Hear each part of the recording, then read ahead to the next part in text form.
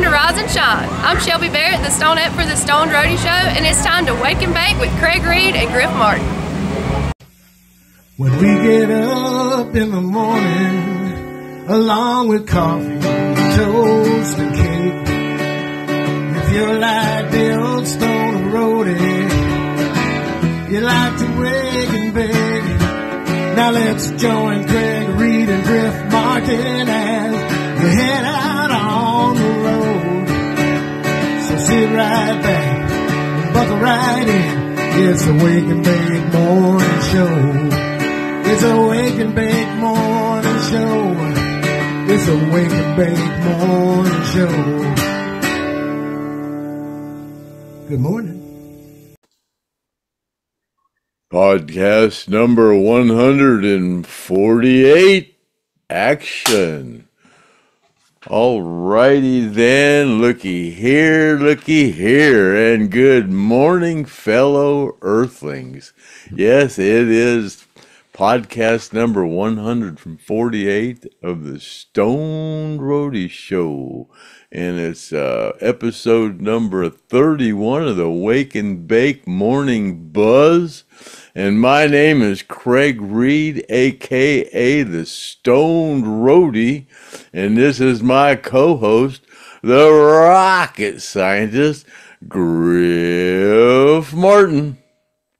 Craig, we got a lot of interesting stuff going on here that we can talk about. We got a bunch of comments, and on the last one, probably more comments than we've ever gotten in the past. I guess people are liking us going over some of the comments, so we'll continue to do that. And yeah, I got a couple of more phone calls, man. People are telling me they love it. And some friend requests. I got some friend requests and some ladies that get back to me, and they said they've been watching every one of my podcasts, and they think I'm funny, and we're both funny. They say we're both funny. I don't want to take credit for everything, but you and Griff are funny, you know.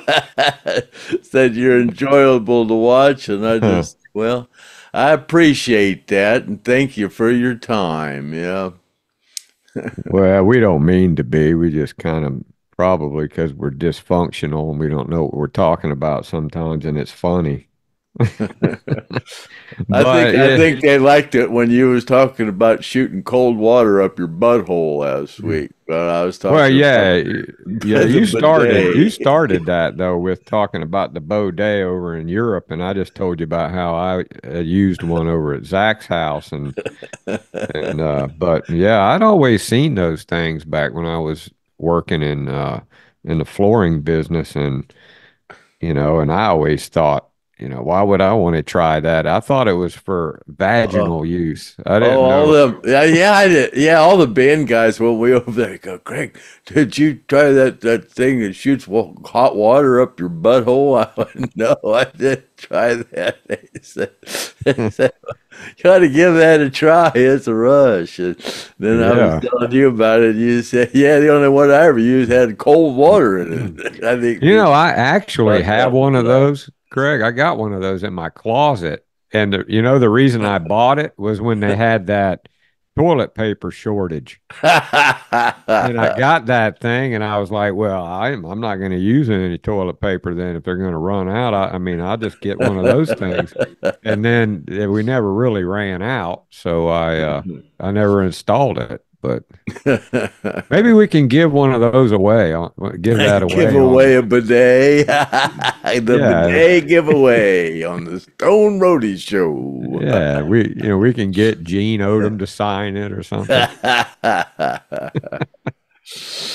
don't know. Somebody might really take that seriously. So.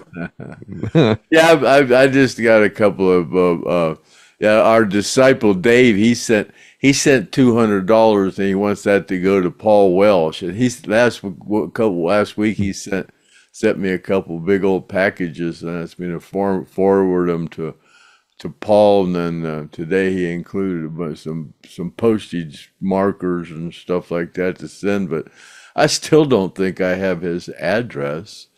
But yeah, he sent a couple of $100 to go to Paul Welsh, and then who is it? Jeff Marconit. Yeah, I went to the post office box. I got your pictures. You wanted me to sign? I'll sign them and get them out to you. But you already postmarked that, so that'll be easy for me to do. Yeah, and then of course Ricky Wascom bought those posters back there, and that's $450, and that goes to Mark Howard, and then he bought that shirt that My Grass is Blue. That's $100, goes to Gene Odom, and you're going to be getting a check for that in the mail pretty soon, Craig. So when you see that from Ricky, that was what that was for. Yeah, I'll be sending out some money. I've been trying to, save it up a little bit so I can send out at least, a few $100 at a time. Yeah. Yeah. Well, I mean, there's still. But I owe Leslie some, and I owe Mark Frank some, and I owe Paul Welsh some. So we'll be getting that out, and while I'm at it, I'll get together all your stickers that I've had for the money I've. Yeah, and don't forget Shelby's coin. And Shelby's coin. Yeah, I'm pretty delinquent in my duties there. I just got my property tax figured out today and had to rush it down there. It's my whatever you call it, when I try to get my property tax reduced, because all this damage they did in my front yard, the city of Green and Warmus builders put all that silt and filled my pond up with silt. Now thanks to Tom at Tom's land clearing and services, we're going to get that taken care of here in the next months. And Gene, I heard Gene found out about that. He's going to come out there and see if you dig up any of those money jars. Oh yeah, and did we talk about that Jesus for Survivors thought that would be a good place to put the Griff Martin disciple baptism. Yeah, the baptismal place. Yeah, that would be a good place. Yeah, we can take all those heathens down there that are our nemesises. The Griff. Yeah, we already got the wishing well here. That we almost got a little tourist attraction here. We got Alan's Car, we got the wishing well.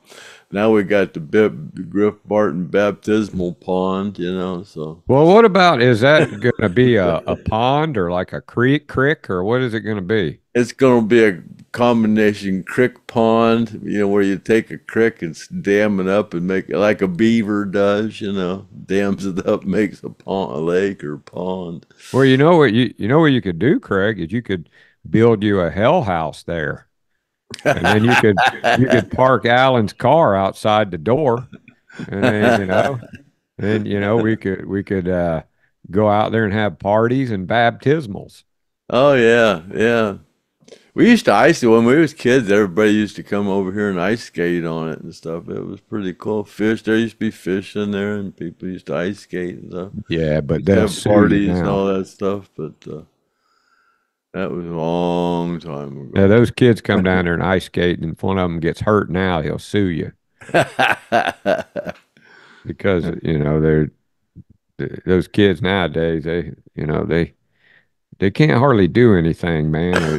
They're all heavy, and, they don't get out, they don't run, they don't do anything at PE. They just want to get on the tablets all the time. When we was kids, we'd get out there, and anything that would float, and we'd get one person on it out there floating, and then we'd get on it and play King of the Raft or whatever, and try to knock everybody off of it. But yeah, because there wasn't a whole lot. You had to make your own fun. And oh yeah. Nowadays, they just stay in the house and get on the Game Boy or whatever it is. I can't even remember half of that stuff, but I posted something on Facebook. Back in my day, you could make an afternoon with a clothesline and an old sheet to make a tent. Yeah. You can stay in that all day, all day. Yeah, build tree houses and, all kinds of cool stuff. But Yeah, wasn't much to do. yeah, hey, I heard that you got a picture of Pepper walking down the aisle with Artemis there. Oh yeah, man, that got a lot of traction, man. Yeah, somebody said I never seen a barefoot bride before. She had this beautiful dress on, and she was barefoot. Yeah, Oh, really? yeah, looked barefoot, anyways. Yeah, Artemis looked good. Yeah, it was a nice picture of both of them. Yeah, Yeah, and they that's got married good. Saturday, the 23rd, I think it was. Yeah. Yeah, that's kind of like proof right there that, everything's hunky dory between those two, and it's not true about what was said about Artemis. And so hopefully she'll want to come on and talk about that and be looking for that. But of course, Craig's not going to bug her. She'll have to get a hold of Craig, and if that's what something she wants to do, and get her on. And hopefully I can go see Artemis and have a little chat with him. Maybe do a rig rundown on his drums or something. We'll have to cross our fingers on that one there, Craig. Yeah, I'm not going to push it, but if she wants to do it, she will. I'll be more than glad to have her come on. That'd be cool to have her come on. I think it'd be really Oh, cool. yeah. And Yeah, then, a lot of comments talking Chris and about, Marshall and the whole gang. yeah, getting all the kids, the Skynyrd kids on there. That would be Yeah, get Lee on here and get some of the kids on here. I think have a people reunion. enjoy that. Have a little reunion. Get Chad on there. Let Chad head it up. Yeah. Maybe we'll take a vacation day that day and let Chad head that up and run the whole thing. That sounds like a good plan right there. Then you say you had a nice chat with Steve Lawler on the phone. Oh man, yeah, Steve. We kind of said that Steve was going to be our first guest, and he called me. He goes, "Man, I'm sorry." He said, "I've had a little bit of health issues here." And he said, "Yeah, I don't check because I messaged him on Facebook. I said, man, I didn't need to bug you, but you said at one time you showed a little interest, and maybe you'd come on the show, but I don't want to bug you." And he called me and goes, "Yeah, man, I'm sorry, I don't check Facebook much anymore." He says, "Yeah, I still work for Live Nations. What do you guys want to talk about?" And I goes, "Yeah, just call Griff, and we'll just kind of put up some kind of a format about what we want to talk about."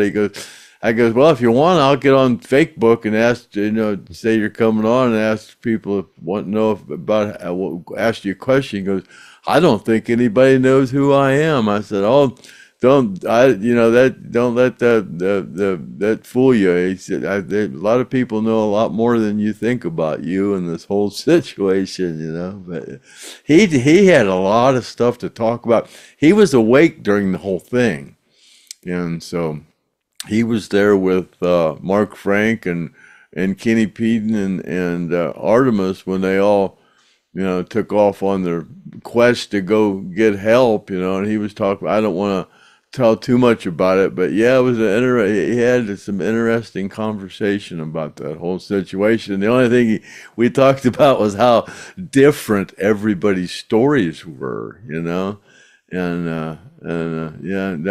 that's just the way it is under a situation. One thing we did say, I said, well, under a tragic situation like that, where your life is flashing in front of your eyes, you're liable to think all kind of stuff. He goes, "Craig, I never thought that." He says, I never panicked or nothing. I just kind of wrote it down." I go, "Steve, I did the same thing. I remember looking out the window and I thought we was going to belly slide into that pipeline, but looking at, see, he was sitting by the window and I was sitting by the aisle, so I had to get up, but he could see everything that was out there.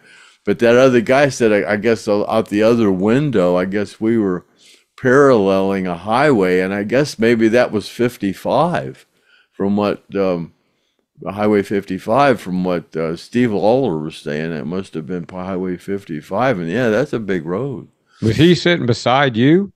No, he was sitting on the window side on across from me. Oh, okay. Yeah.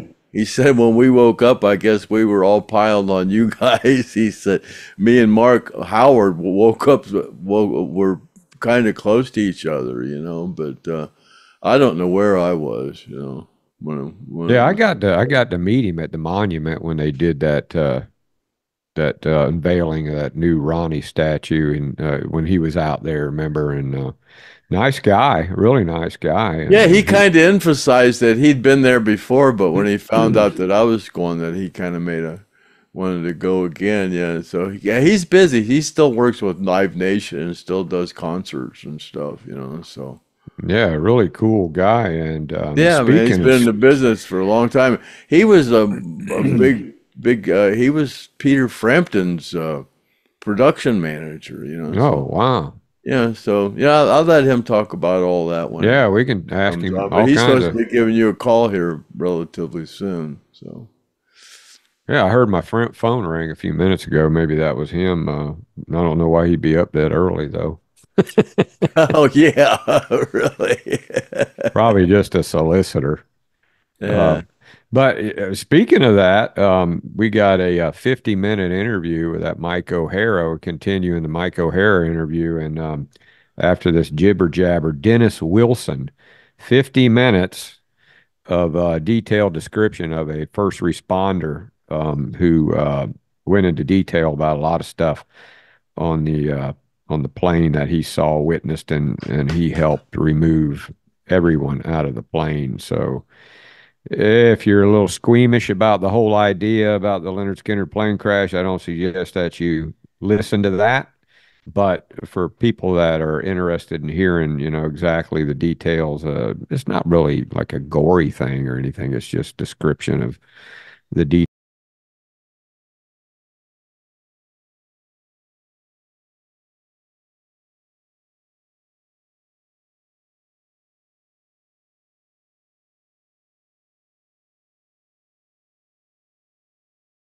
I suggest you listen to that, Craig. He talks a lot about stuff that you might want to, that you never probably heard about before. So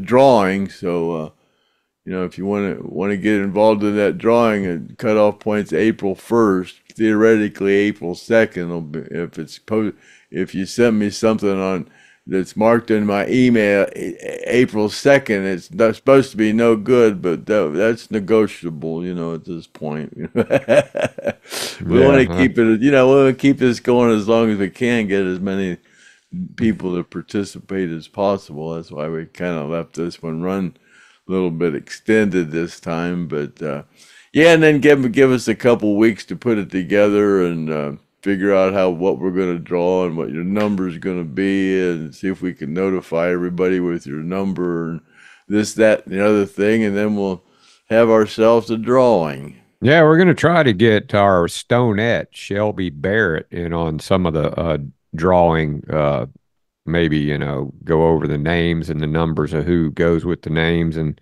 then Craig can draw out of the hat. But yeah, I got Shelby hooked up with a laptop now, and she also picked up a couple donations for us today. I forget what they were, but somebody donated some stuff. Kent Griffith donated and gave it to her. So some more donations. They were actual skin memorabilia that we're going to be auctioning off. So we got more skin memorabilia. And you guys have donations that you want to send in right there. Craig Reed, P.O. Box 442, Green, Ohio, 44232. And, you know, he's pretty good about keeping all that organized. And he'll mention your name on the podcast and thank you for it. And then if you want to send in anything that's conceivably Skynyrd memorabilia, then send it there too.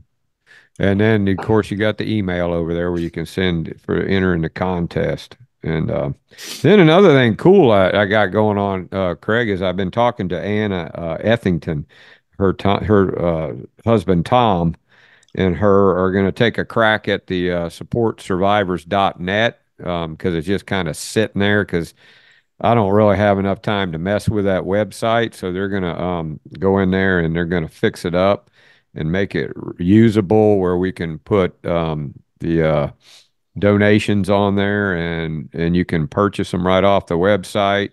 And if you want to buy some, like we'll have like a uh, a store that you can buy stuff out of, stickers and things like that. So we're working on that. And thank you very much, Anna, for. I hope she'll end up going ahead and saying she'll do it. She sounded like she was interested in it, but once she starts working on it, she might change her mind because I know it's a lot of work doing that, taking care of a website. But thanks, Anna and Tom. Appreciate that. Now we got a bunch of comments. You want to go over them, Craig, off of the last podcast, and really. Yeah, I went over a few of them. Well, when I quit looking, we had like 45. God, you were saying we had like 90 or something. 80, something like 87 comments. And, a lot of that's probably replies and things like that. But yeah, we appreciate all the comments and people watching and like and subscribe because that's how the plane crash survivors get paid, is through our monetization. And and I think we bumped up quite a few more subscriptions. I noticed it's starting to build up a little bit. So if we can get Craig to pull his pants down or something crazy and go viral, and we'll maybe we'll pick up some more. I just keep saying I just got to get better at this, but I'm for now we'll get that. We'll get that Baudet, and I'll send that Baudet to you, and you can demonstrate it. Yeah. So yeah. Anyway, right to the comments. I guess Larry. He calls himself Larry Tate, but that's our disciple Larry Tate. I think stickers. His name's Dave. Yeah. Yeah, Dave the disciple. He's got another name, Larry Tate, and he was talking about that because I made the comment about Charles Manson. There's the lot of validity what Charles Manson says. Even though he's a murderer, but I mean, I don't think they caught him actually murdering anybody, but they sure pinned it on him. But yeah, he said one thing that Charlie did say that was true was that the judges and the lawyers are all sneaky bastards. Which kind of reminds me, Craig, you ever seen that video where that lawyer? It's on a YouTube video, and the lawyer, some guy, they just got out of court, and I guess maybe it was divorce court or something, and the guy was pissed off, and he had a pistol, and it had a lawyer pinned around a tree, and he was shooting around the tree at the lawyer. And it was going on for like 5 minutes. You guys check it out on YouTube. And that guy probably deserved every bit of that. And for what I understand, he got hit a few times. So I think it was like a 22 pistol. But yeah, go on YouTube and Google court loser shoots lawyer around tree. It'll come up. It's hilarious. It's kind of not funny, really, if you think about it, but to the lawyers, because I know those damn lawyers some of them are real crooks. Then we got, let me see here. This one gal, Robin, says, "Great thing for technology at the time Alan was in the crash, or he might have lost his arm." I know his arm was in bad shape, right? Yeah, Craig? His arm was horrible. Yeah. Gene actually says that he went in to visit Alan, and he noticed that Alan's arm didn't look too good, and he called somebody in there, and they said, "Hey, this was like gangrene setting in, and Alan's arm," and they were like, "Oh yeah, yeah, yeah." You know, it's kind of like Gene had to figure that out for him, but they that's when they started giving it a lot of attention, and I think they hit him with a bunch of antibiotics, and then seems like his dad wouldn't let him cut his arm off. You know, they were like wanting to cut it off, and his dad said, "No, you're gonna have to try." And they got a specialist or something in there, and they were able to save his arm. So then moving right along, somebody asked Craig, "Did you see Alan Collins' band at the Summer on the Beach, Fort Lauderdale, 1983?" Well, I would have been there. Me and Mike Sparks were there, you know, but Summer on the Beach in Fort Lauderdale, 1983. we did like 6 shows. Yeah. Okay. Yeah. Yeah. Okay. Yeah. Yeah. Yeah. I ran the sound there. It was an indoor thing. Okay. It was an indoor thing, and yeah, yeah. I think that's the place where I got really drunk, and I was out front and running the sound, and after when they went off for Freebird, I kind of nodded off for a minute, and Gene come out and shook me and woke me up. Oh yeah, Yeah, oh, that was a Gene will club. catch you. I got drunk, man. I remember that. Yeah, yeah. There you go, Craig. You know, he every now and Yeah, then, it was. you know, It was real loud. That's where the guy. I went out front because I'm not a sound guy, but I know what it's supposed to sound like, and you know, and I kept telling the guy to try. I wanted to feel the kick drum, you know, and you know when you get that kick drum up and the bass drum up, you gotta pull everything up with it, you know, and so it got loud. We just come out of the studio, you know, and I'm used to hearing that stuff, you know. right? You Yeah, know, and I was, like I said, I was a little bit intoxicated, so I wanted to feel it. You know? yeah. When you're live, you can't quite. It ain't like being in the studio. This kind of a two-part question. He says, or have you heard the '85 tape of Alan and Artimus rehearsing, which I think Kent Griffith gave me a copy of that. Um, I actually played a little bit of it already. It was Alan playing guitar, and Artimus and Alan were practicing, and they recorded it. If that's the same one, I'll dig that out, and we'll make sure we put that on the podcast so people can hear it. It's pretty good. It's pretty interesting. It's actually guitar work that Alan did that not a lot of people have heard before. So it was Artimus. That's when Artimus, Kent said Artimus, he was telling the story about how Artimus threw the drumstick and it stuck in the wall, or they was wondering where it went. Did anybody get hurt? Because Artie, he was a little scared about that, you know, hurting people with a drumstick. But then when he got in Canada and he was throwing drums, he wasn't worried about hitting people with drums. You know, And that's what happened, right? That's what happened to Artie up in Canada. He went kind of like on a tirade and threw a bunch of he drums. was kicking his drums all off the stage and stuff. Yeah, I think he threw a tambourine and it hit Gary, and Gary threw it back or something. I don't remember exactly what happened. Yeah, but yeah. And But that I was kinda, just sitting here thinking to myself, you know, people think, what the hell was he doing getting drunk? He's down there working. If you don't understand how somebody in their earlier 30s could get drunk in Fort Lauderdale on the beach, you know. Yeah. Well, I'm sorry.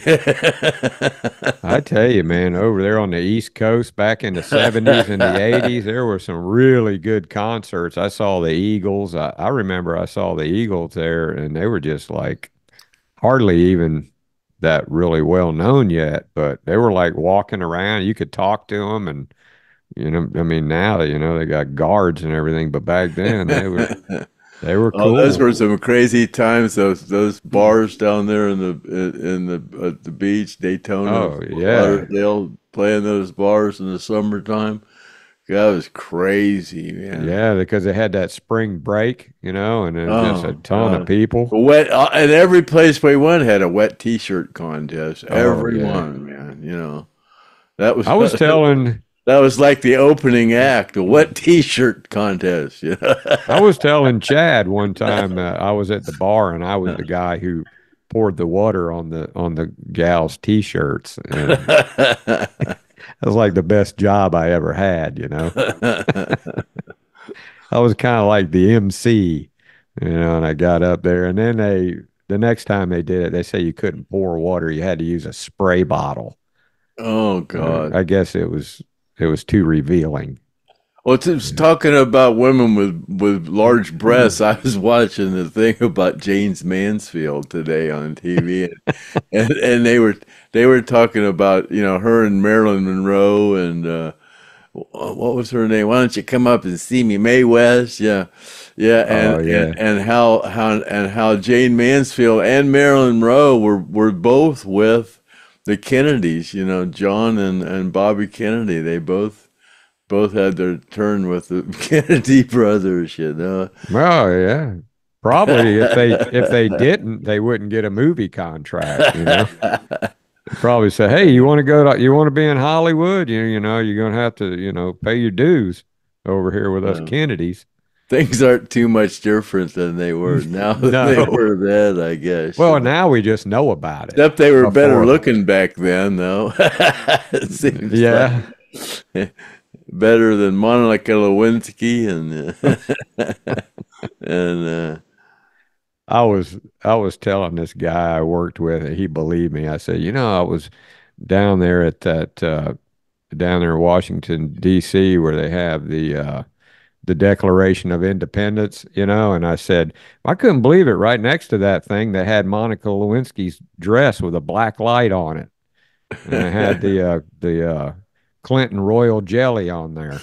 Well, you know, Bill Clinton, he got hooked up with Sweet Connie, you know.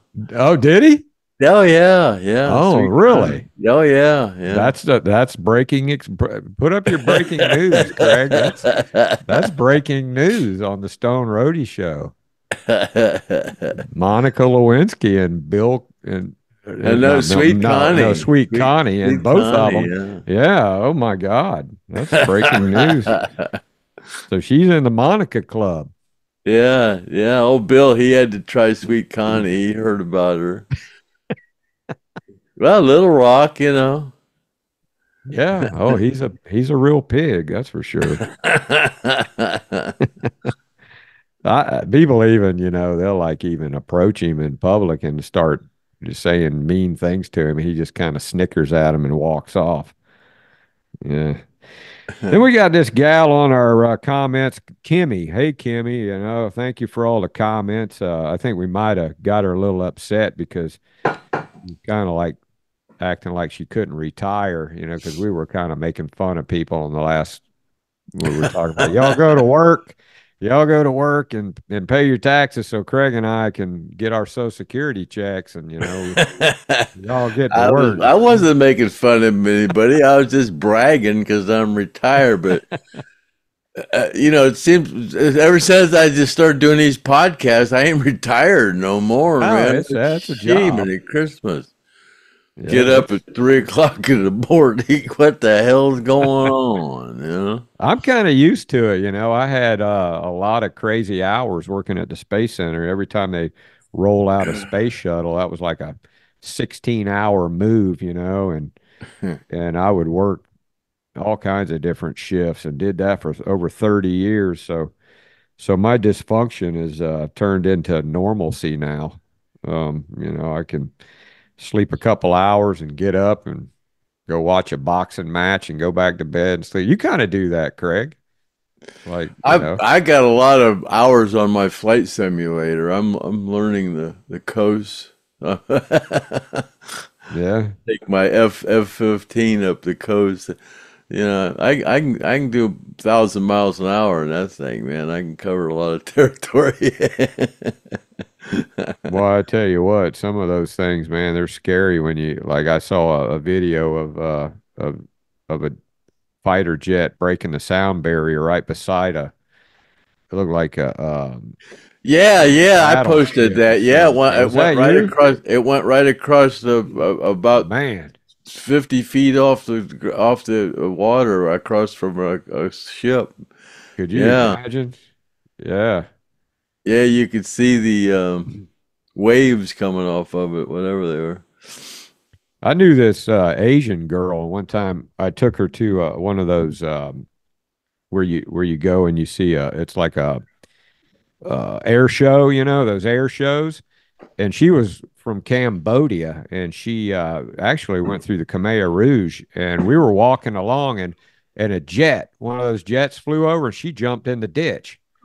And she goes, yeah, she goes, and then she goes, "What was that?" And I showed her, and it flew back over. She goes, "You know, I never knew what that was. Every time they flew over in Cambodia, we never could see it. We only heard it." And she goes, "Now I know what that was." My God, you know, she jumped in the freaking ditch.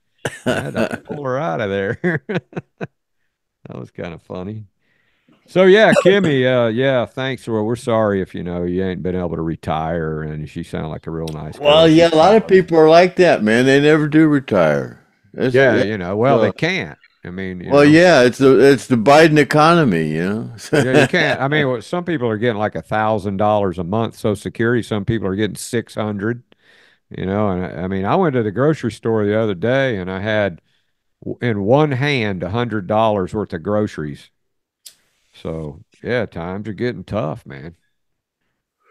And I guess I think I need to just start growing stuff out in the yard.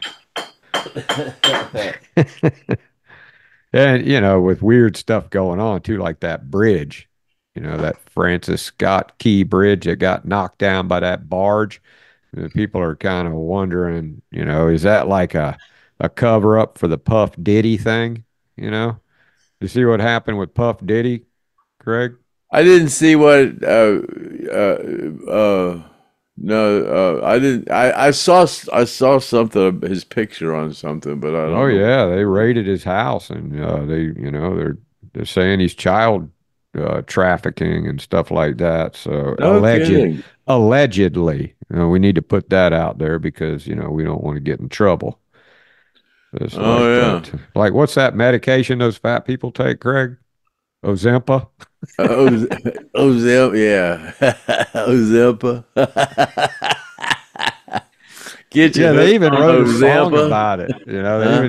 they brought back an old song and Zampa, you know, and it's like, oh boy, everybody's happy and they're injecting stuff to lose weight, and everybody's having an injection party of Ozempa, which is not really Ozempa, but that's what we'll call it. Yeah. I know everybody knows what I'm talking about, especially retired people, because if you turn on the TV during the day and you're retired, that's all you see is drug There's commercials. probably a lot of people out there that are on that shit. You know, 80% of you are obese. I mean, that's from what I hear and from what I see.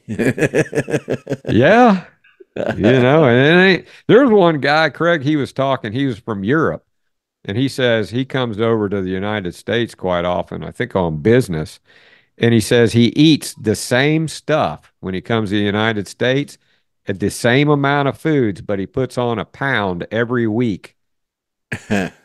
And it's the same food. So, you know, it's the ingredients that they're putting in there, you know, all this corn syrup, the fructose corn syrup and you know, and the Cokes over there have actual real sugar in it. And over here they've got that corn syrup. So it's cheaper. High fructose, yeah. Well, somebody went Yeah. to a club the other night to see a band, and they said it's funny. People say, and I thought about you because there were so many fat people. I hear that all the time. And he said I never really noticed it until Oh yeah. until you, and now. And now everywhere I go, I just laugh because I see them, and I think about you, and I start laughing because you're right. You know, it's pathetic. I've What actually, happened to people, man? God, yeah, I've actually got up and like, like late at night and I go to the refrigerator and I'll go, nah, Craig wouldn't like that. Craig was watching me right now. He'd call me a fat ass. Yeah, okay, moving right along, and we'll move out of the fat topic. Maybe we'll go back in there. I don't know. Who knows? But a guy named Brian mentioned that, oh, yeah, maybe Skynyrd didn't win a musical Grammy, but they won a Save the Fox Theater Award. I guess Leon accepted that. Yeah, I posted that. It was funny. They said he got up there and he goes, and I want to sing a song about it. Is there a piano player here? And they goes, no piano player. And Leon said, okay, bye. Yeah, and walked off stage, and they kind of like took him like, huh? Because he just said, okay, I want to sing a song about. We got a piano player, no piano player. Oh, okay, bye. Well, what was the walked song? off stage. Do you know what the song was? I have no idea. He says, it was a song about saving the fox. I don't know. I guess he had written a song about saving the fox, but yeah, I saw Mary Beth Medley. She was the woman that was sitting beside him. That was like our kind of a manager type person. Oh, yeah. She was the one that was dating Cameron Crowe. Yeah, that Cameron Crowe, man, he gets around with the rock bands. Yeah, he hung around with us, quite a bit, Yeah, and did you say, because of Mary Beth, yeah. Yeah, somebody was saying, hey, get Cameron Crowe on the Stone Roadie show. I was like, oh, yeah, give me his phone number. I'll ring him up and see what he says about that. But I've been noticing, a lot of people are doing a lot of podcasts and things, I guess. And like, for example, Peter Frampton's been doing a ton of them since he's retired, and he's got that nerve disease, and he's been doing a ton of stuff.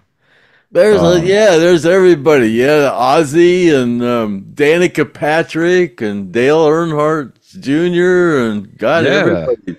Everybody does podcasts. Yeah, I mean, we kind of jumped in there on the podcast bandwagon too, but we've been doing it for 2 years. So I didn't jump in there. People wanted me to write a book. I said, I ain't writing no dang book. And then this guy from Music Explorer magazine, sorry, I'm trying to hold one, called me and talked me into doing a podcast. And I go, okay, what do I need? And so he said, go get a microphone and a camera. And I said, okay. So I did that. And then he got COVID, and then that fell through. And then I said, hey, I got this stuff. And now I ain't got no use for it. And you said, well, I got a mic and a camera. And, let me interview you. People are asking me about, stuff because I know you and they want to know questions. I said, we'll just do a little podcast. I said, yeah, okay, we'll do that. So then that was just for FakeBook, and then you have to go through YouTube to do them. So we decided to do that. And here we are, 148 podcast, 2 years at this. We've been doing this. Yeah. Crazy. Which leads me into the next comment. Guy says he would rather hear Skinformation on the Stoned Roadie show than get attacked on Facebook. Yeah, you say the wrong thing on Facebook about Lynyrd Skynyrd, man, they climb your ass. And on those fan sites, it's like you want to get into some knockdown, drag out stuff on those fan sites. And what's funny is I see people and they're saying screwed up things all the time that just aren't true. And I see Joe Crimple, he's on all those fan sites and he don't ever say a word. And then I'll talk to him later and he'll go, Griff, did you hear what that lady said? Yeah, he gets pure entertainment out of being on that on those fan sites, and I saw a good yeah. picture of him the other day with Billy Powell and they Oh were yeah, they were wanting to know who Carol was. They said, "Who's that woman in front of Billy Powell?" It was Carol, and Joe Crimp was in there. I think that was Joe. yeah, and he's got so much in his mind, like you, Craig. I mean, it's just like, but this guy, he's like got a photographic memory for a lot of stuff. Although, Timmy, Gary's stable boy was telling me that, of course, Joe was in the car when Gary hit the tree. Oak tree, you're in my way. Joe was in the car, and Joe told me, yeah, we went to Gary's house after that. We partied, and then Tim says, I had to talk to Joe and say, hey, man, Gary ended up in the hospital after that. Which I don't know if you remember that, Craig, but I guess Gary got pretty hurt hitting that oak tree. And did it cause like some issues as far as a Yeah, venue? we had to cancel some shows. Yeah. Yeah, Ronnie wasn't happy about that. Yeah, Yeah. Well, those he guys were wasn't kind of happy about crazy, that. man. But then later on, you said they after they returned after the plane crash. You said they were like canceling shows left and right, just irresponsible as hell. Well, that's when Artemis talks about him and Ronnie talking about them starting something else. Ronnie was concerned that one of them guys was going to kill themselves. And he had his concerns were warranted. I mean, God, No, it was yeah, either it's a Alan or Gary. If you lose, either one of those guys, you pretty much lost the feel of Lynyrd Skynyrd. yeah, especially when Alan Alan or got that Gary. damn motorcycle, and they were like, "Oh my God," because Joe and Gary both got a motorcycle, and Alan said, "Oh, I got to get a faster one than that." Yeah, he got one of them Kawasaki 500 Oh three-cylinders. Those yeah, things are dangerous. oh my God, because I had two Yeah. of those. I had one that it ran, and I had another one was a parts bike, and I finally sold it. That thing was like quintessential of a crotch rocket back then. Um, things were crazy fast, quick, really quick. Um, yeah, so that guy was talking about the Facebook, and yeah, you don't get attacked on the Stone Roadie show because you can't really talk to us or anything. So it's not like, I mean, we're having. I mean, we'll go over the comments and things, but I don't think anybody's going to attack you in the comment section. So yeah, and then let me see here, a guy named Joe. I think it's Joe Mueller. Uh, Big fan of the Stone Roadie show. What did Ronnie think about Eric Clapton's version of cocaine? Would you happen to know what Ronnie thought about that, Craig? No, I don't know. I really don't know what his opinion of that was. Sorry. Yeah. I guess he did like J.J. Cale though, because Oh yeah, yeah. they call me the Breeze, and I happened to see Eric Clapton and J.J. Cale at the Lakeland Civic Center, and happened to be. If I ever run into Eric Clapton, I'll say, "Hey, man, I want my money back for that. That totally sucked." I mean, he was so messed up, I guess, on What drugs, and he didn't even play. what year was that? What year was that? I'm thinking 80, that was probably, 83, 82, 80. yeah, I'm thinking it was something like that. Yeah. Yeah. And I guess that's when he was, messed up with the heroin, but he didn't even play any of the lead songs. We got out there and sang a little bit, and it sucked. It was Yeah. like one of the worst concerts I've ever seen in my life.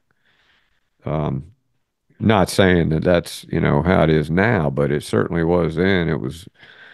I actually, was with my buddy Jay, and I think he left. I think he hated it so bad he left.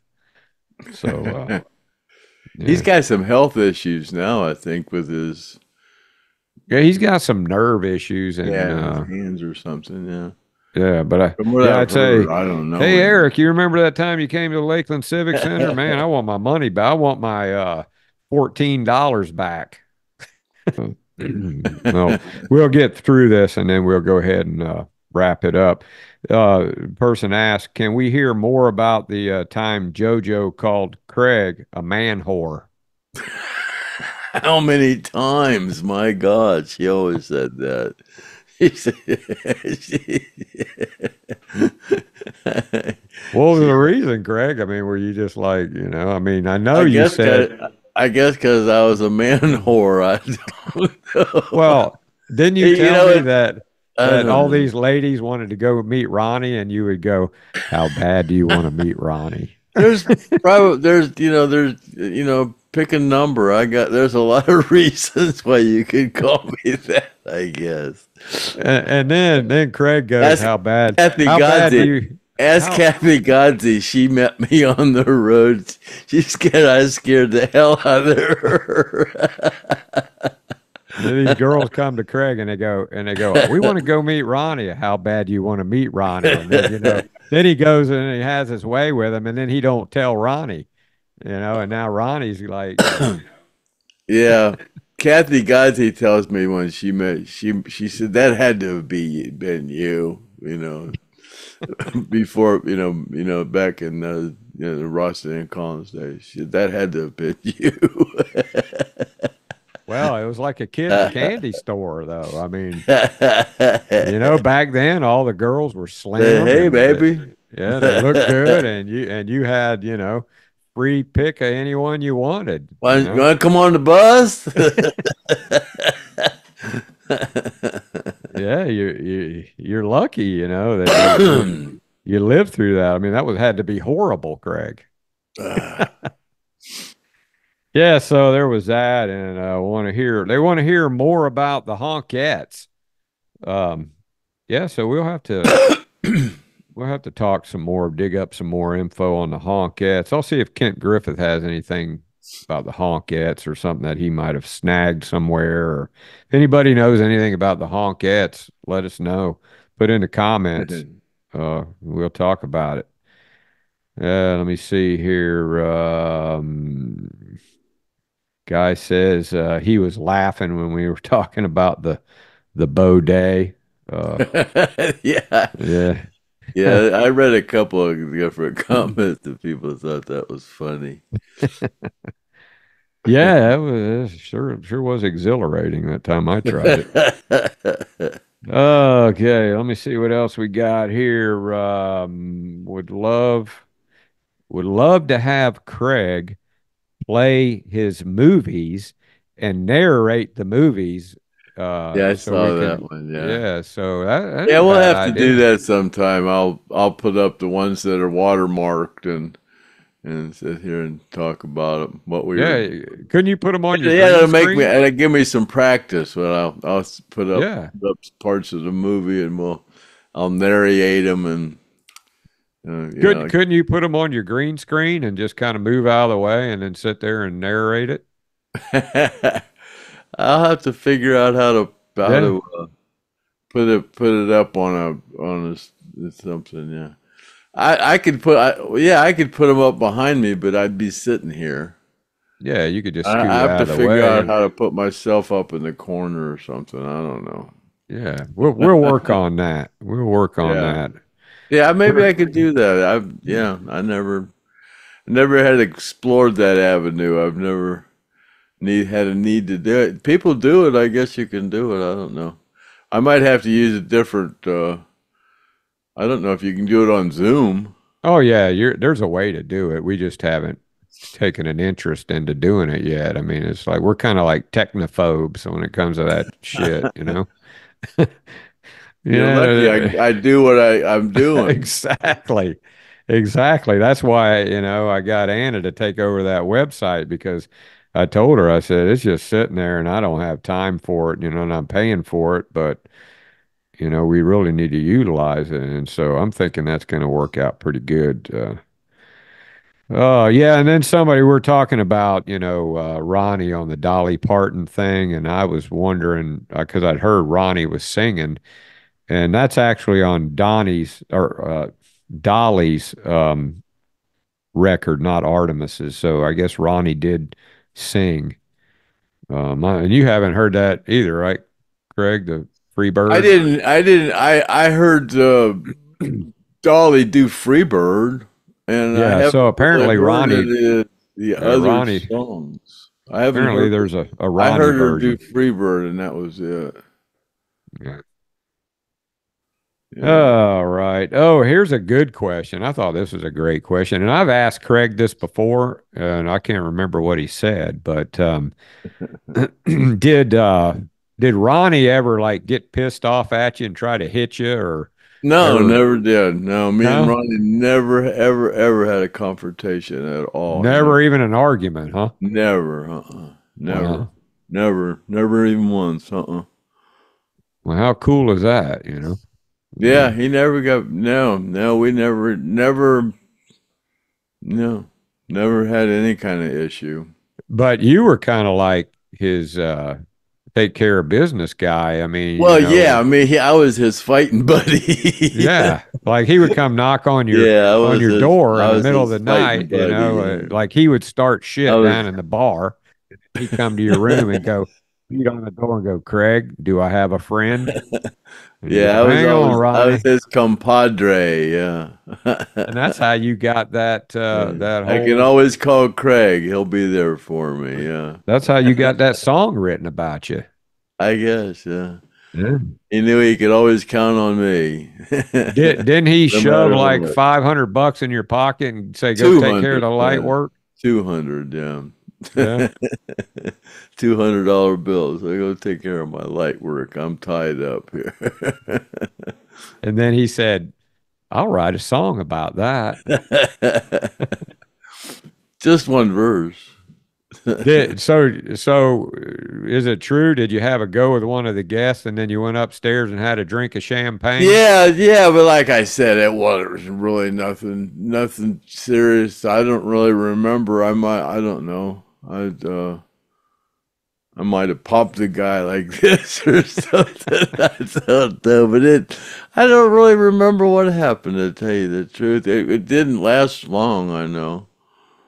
That's all I Yeah. remember. I don't know how.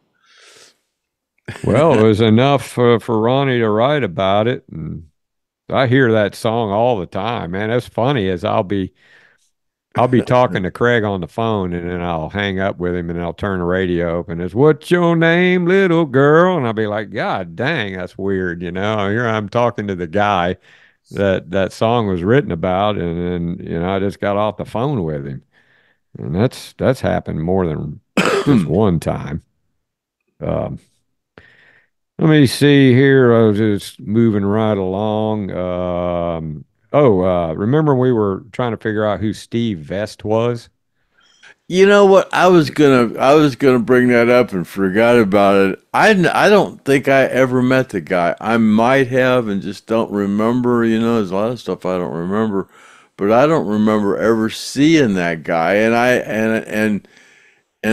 I commented somewhere, and Joe Crimp said, "Yeah, he was around before you came around." Yeah, So that's what this person said, that he was you know actually a that. legit guy. He died like 6 years ago, and he was around with those guys before you Oh, he's were. dead now.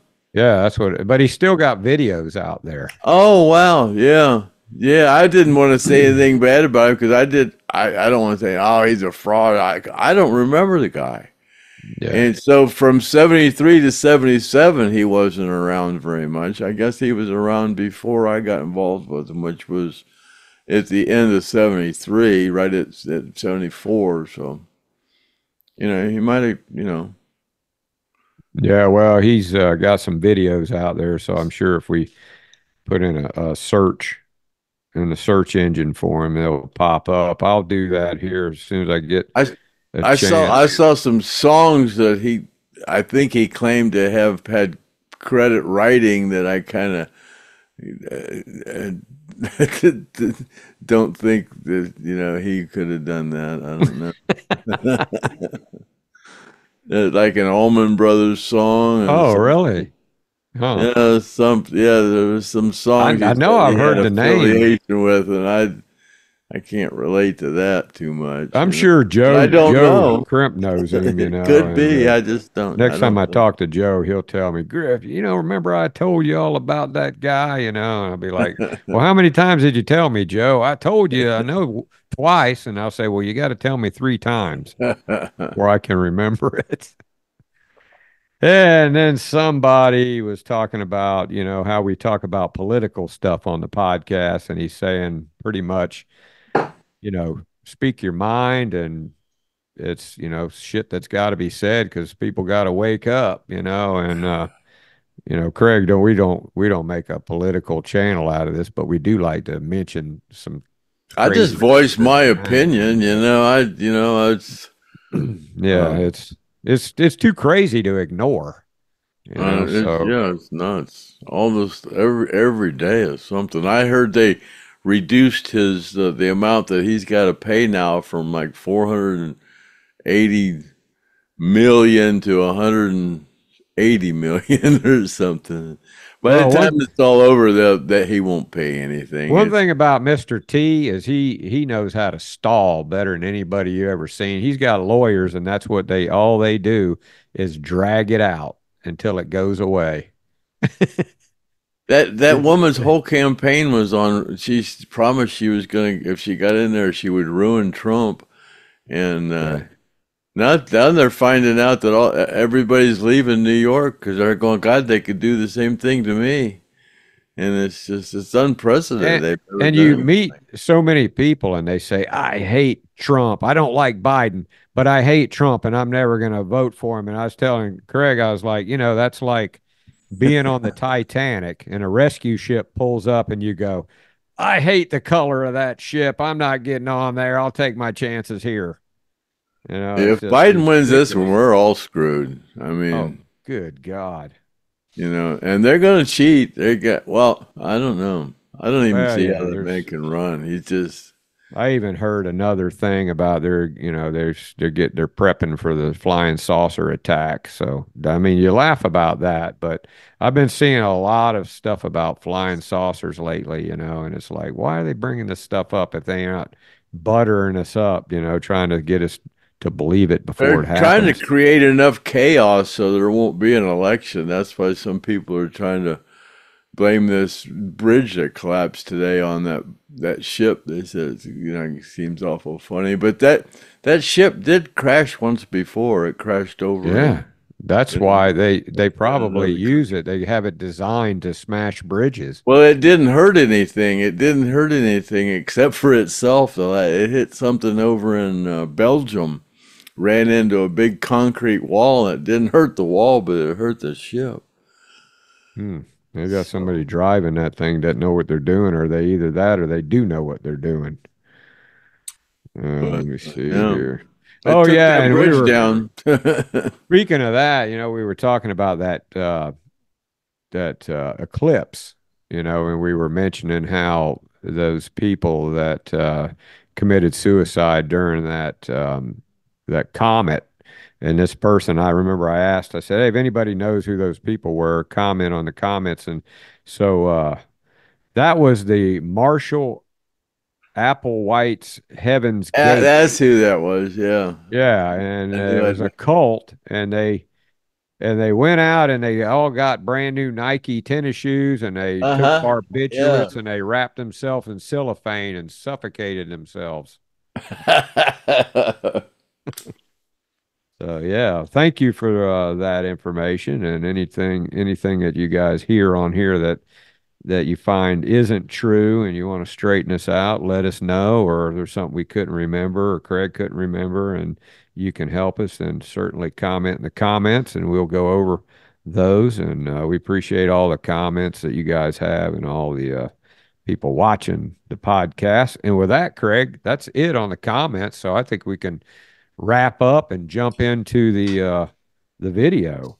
All righty then. Yeah. So, okay. Well, Looky here, looky here. That was podcast number 148 of the Stoned Roadie Show, and see you later, alligator, at the wild crocodile. I'm doing a thesis on the Lynyrd Skynyrd band. Yeah. And from the very beginning of their roots from 1964 to October 20th, 1977. And I was told that you were one of the first people on the scene of the crash itself. That's right. I was wondering, I guess, if you could more or less kind of tell me in your own words how you heard about it and kind of take it from there. Like, how did you know the plane was, like, did you hear the plane itself crash, or was it just a bunch of rumors going around, or was it on TV, or did someone tell you? All right, hold on. Let me go in another room, and then I'll talk. Okay, sure.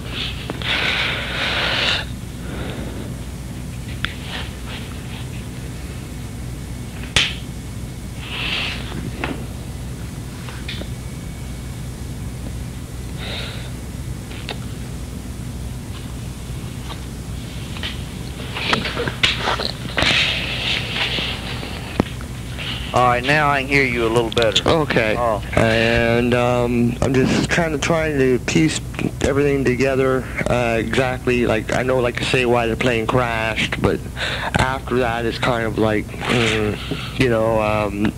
everyone has a different story, but it's still kind of the same thing.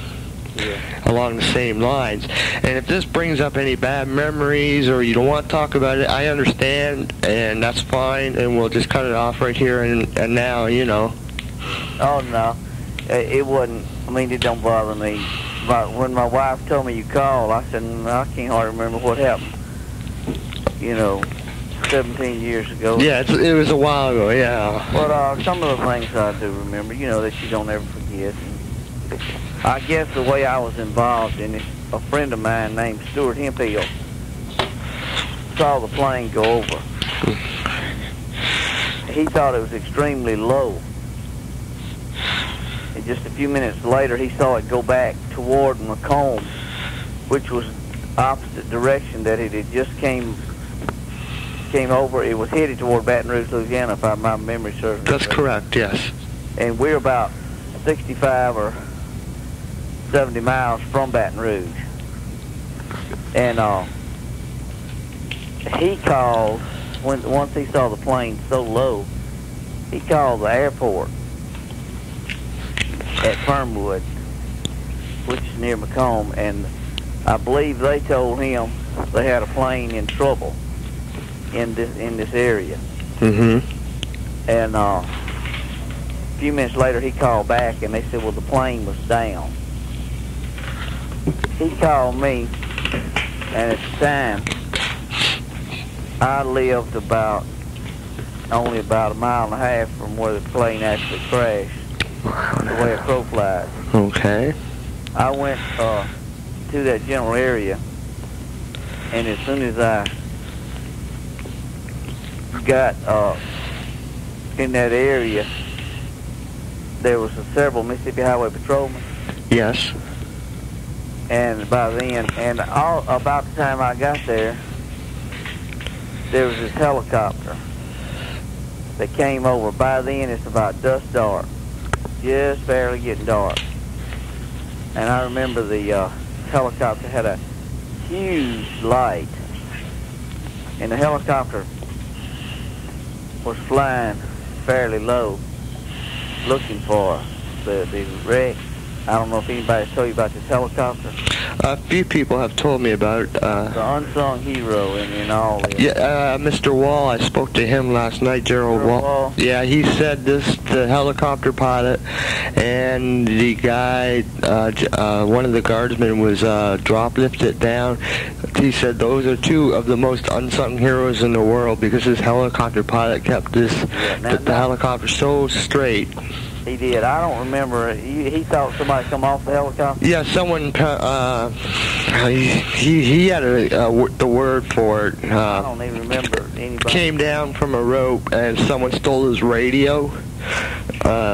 I don't even remember that. But anyhow, about the time, you know, I had stopped at the intersection of this, where this road that I lived on intersects with Highway 568, and was standing there, and I hadn't been there for just a few minutes. You know, we could hear the helicopter and see it moving, and all of a sudden it just stopped in midair and just hovered with its light shining down.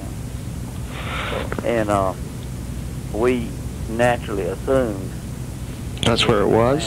Yeah, okay. So we jumped in our vehicle, go north on that highway, and then turn off and go down to the backside of an open pasture that belonged to a dairyman named Johnny Moat. Right. Parked our vehicles and jumped out and run in the woods toward this light. And I'm guessing the plane at the time was about 50 to 75 yards inside these woods, tall trees and everything. And where it had crashed naturally made a little clearing. Mm-hmm. And that light was shining down through there. And it reminded me of something maybe you'd see on the TV like the Twilight Zone. Because there's one or two people visible hanging out the airplane. The airplane, I believe, had broken in half. So there were survivors actually hanging out of the airplane? From where the plane was broken in half. Right. Okay. And I'll be honest, I can't remember. It seemed like there was maybe one or two that were out of the plane when we got there. Mm-hmm. I climbed up on the plane where it was broken in two. It would be like you take a Coke can or something, and then just, if you could, just bend it and break it maybe half in two. Okay. And the top part would be open. You know, the where it broke would be open, and the other part was just kind of bent. And you had kind of two little areas you could go toward the front or toward the back. My job wound up to be right there where it was broken in two,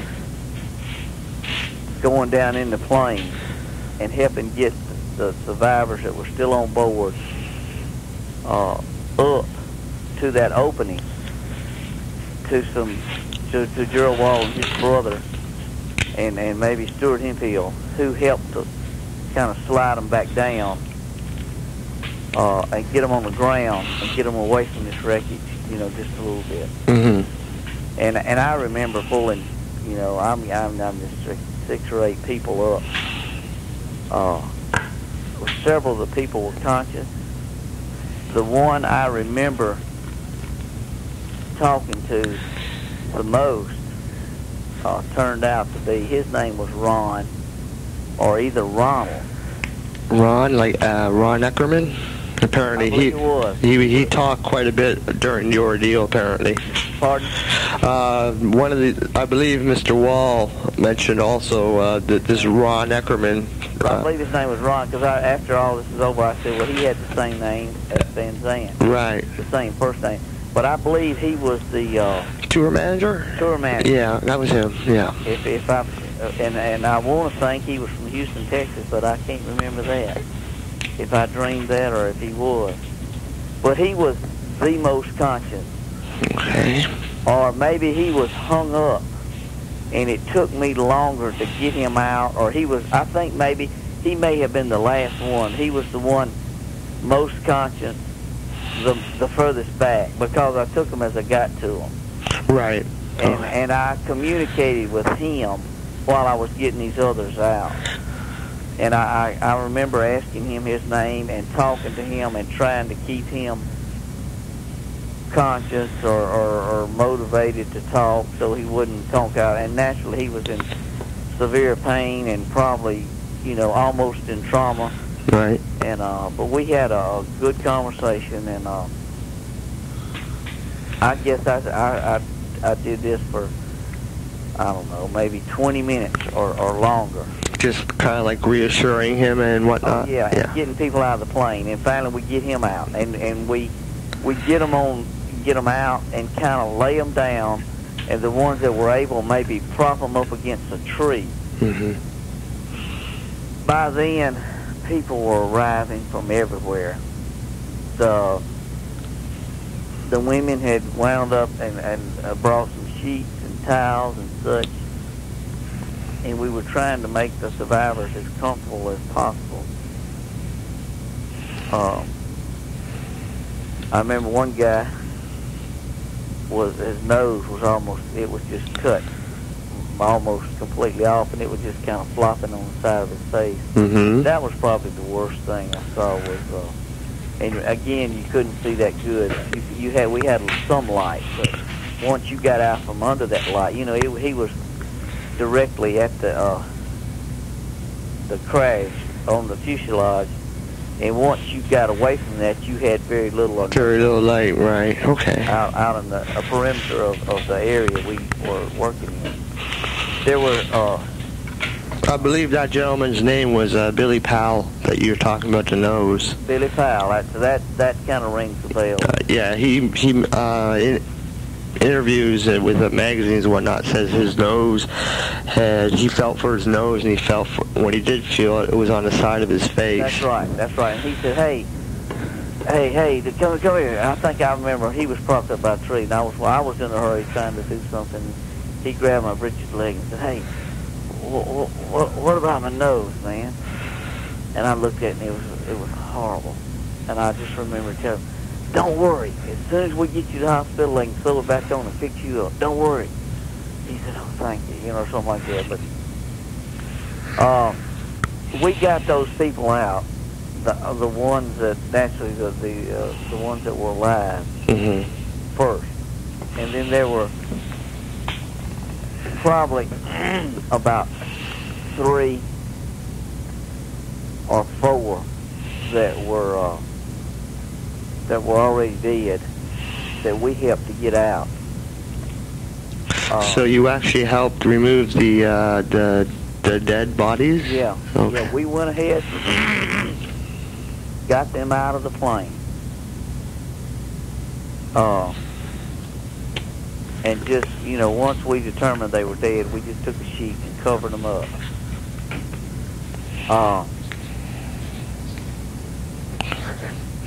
If my memory serves me correctly, I don't think anybody died after we got there. No, no one did. I think they all died upon impact too. That's right. I do believe that those, you know, the ones that survived the crash survived. It wasn't. There were some of them were living. At one time, that story got out. You know that several of them were alive, but as far as I know, as soon as I got there, you could just basically tell there were 2 or 3. You know, you could just look at them from the light of that helicopter down in that fuselage. You could just tell they were already dead. Well, I just worked around them till I got the survivors out, and then we got them out. The pilot and co-pilot were so enclosed or whatever in the nose of the plane. I didn't really work with them. After about, I don't know, an hour and a half or 2 hours, we started, or maybe quicker than that, I don't remember. We started trying to get these people to the hospital. We couldn't get ambulances to them, you know. We started helping them out of the woods. We got them all, you know, some of them went in ambulance, some of them went in cars to the hospital. The pilot and co-pilot were so entrapped in the nose, you know, of the plane, they wound up and had to get a big old tractor and some more equipment. It took several hours to free their bodies from this wreckage. At some point, we got all the survivors out, and we had at least 3 bodies 3 people that were dead that were just laying there on the ground, and the sheriff decided that we needed to take them on to Macomb. Mm-hmm. So we wrapped those 3 up in some sheets, and I took them to Macomb, to the hospital, although they were dead. You yourself took them? I transported. And you don't know which 3? I really don't, but I think the one was a female? One was a female. So that would have been Cassie. Yeah, and then it was two men, and I don't know which 2 it was. Oh. But I do know it was not the pilot, and it was not the co-pilot, Okay. because they were still trying to get them out or loose when I left. Okay. I'm guessing I left the crash site probably 9:30 or so, because I got maybe 9:45. By then it was people. Like rubberneckers, you mean, or? Oh yeah, well, yeah, everywhere. There was cars all over that pasture. See, the police were, what few law was there, was involved in the rescue. You got to realize how rural this. It's not like crashing in L.A. And you got to also realize this is 17 years ago. True. And we didn't have the medical rescue type personnel and equipment that we have today, the organization that we have today. These lawmen were involved in the rescue directly. I remember seeing and there's a picture somewhere I think I've seen of a lawman. I mean, his uniform was just stained with blood, and he was just. I saw him in the hospital that night, probably 10:30 when I got there. He was just completely exhausted because he had been so involved in this rescue. But bottom line, they didn't have any, if the word is security, to keep these people out or back. And there were people everywhere. I mean, everywhere.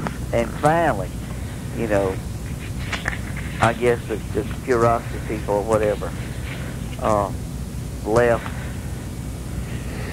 And, you know, they had set up a temporary morgue in one of the maintenance buildings behind the hospital. And I wound up and I believe took these 3 people back there. And, I just remember they were just broken all, you know, when we helped to move them, they were just broken all to pieces. I mean, it was just like every bone in their body was broken. I'm sure it wasn't, but it was like it was. I don't mean to dwell on the dead bodies or like sound morbid or nothing of that nature, but like, would you remember if one of them had a beard and a mustache? I'll be honest with you, I cannot remember. You just kind of blanked that out? I really can't remember. Okay. You know, I didn't spend a whole lot of time. No, obviously, no. And like I say, I'm not trying to be morbid. I'm just trying to. I really, you know, I've wondered who did I take? You know, and if I had it to do all over again, I'd be more aware. You know, but I wouldn't think about that. You know. Right. I just was trying to do what little I could to help in this situation. And you had the unfortunate job of transporting the 3. Yeah. Wow. But I tell you, you may not can ever get in touch with him, but I see him on TV periodically, and I always remember his face. And it was so ironic to me about how things can happen and people can move. If I remember correctly, this crash happened around 7 p.m. our time. Approximately, yes, 6:55. Okay. I left the crash. You know, I think we found I estimated we found the crash up at 7:20 or 7:25 when we found it. And I left there probably at 9:30, 10 o'clock. We drove to Macomb, which was like 20 miles away. Stayed up there about an hour. Wind up back down here at 11:30. And by then, most everybody is kind of filtering out. About 12:30, there's just a handful of people there. And here comes 4 people with NBC News at 12:30, which was, if I remember, like 5 hours after the crash. And I started talking to them, and I have about as many questions for them as they do for us. Bottom line, they wind up interviewing me on for the national news, but the guy's name was Bob Kerr. Bob Kerr, yes, okay. Kerr. Right. You know, you make and somehow go through NBC. He's still with NBC News, or was in the last 6 months or so, because every now and then I'll see him on the news, and I'll say, "There's my guy." You know, I just remember him. He's the one that interviewed. But what I'm saying, it may add to your paper if you wanted to try to trace him down through NBC News. But he was in. He was after the fact, though, correct? Oh yeah, way after. I mean, but what was amazing about it was they were somewhere in Nebraska, I think. Oh, okay. These 4 people with NBC covering some kind of routine story. Mm-hmm. And when the news broke at 7:20 or 7:30, they changed their plans and flew. I think they flew into New Orleans. You see, we're 110 miles from New Orleans. But what the amazing part was, you know, they were in Nebraska, and about 4 or 5 hours later, they were in the woods in Amite County, Mississippi, covering a story. And I just always thought that was... That's pretty amazing. Pretty amazing to me. Bob Kerr. Actually, I have, I just sent away for footage from both NBC and ABC. I, of course, had to pay for it. Actual footage of the rescue and whatnot, and interviewing rescue workers, and I didn't realize you could purchase that. Yes, you can for $140 US. Ooh. Yeah. That's a lot of money. I would say I'd love to see it, but I don't know if I want to see it $140 worth. If one of them is Bob Kerr, I could do a tape-to-tape and send it to you. Man, I just... You know. If you would. I was trying to think of something else to make me tell you. Have you contacted the Enterprise Journal? Yes, I have. I talked to Mr. Dunnigan. Oh, yeah, Charlie Dunnigan. Yes, and he... They pretty much covered the... Is he going to send you some of their... I have the original... October 21st paper? Yes, I have that original paper. A friend of mine, well, not really a friend, an acquaintance of the band, former manager of the band, sold it to me. And so I have that, and I have also got like photocopies of days after, the preceding days after, you know.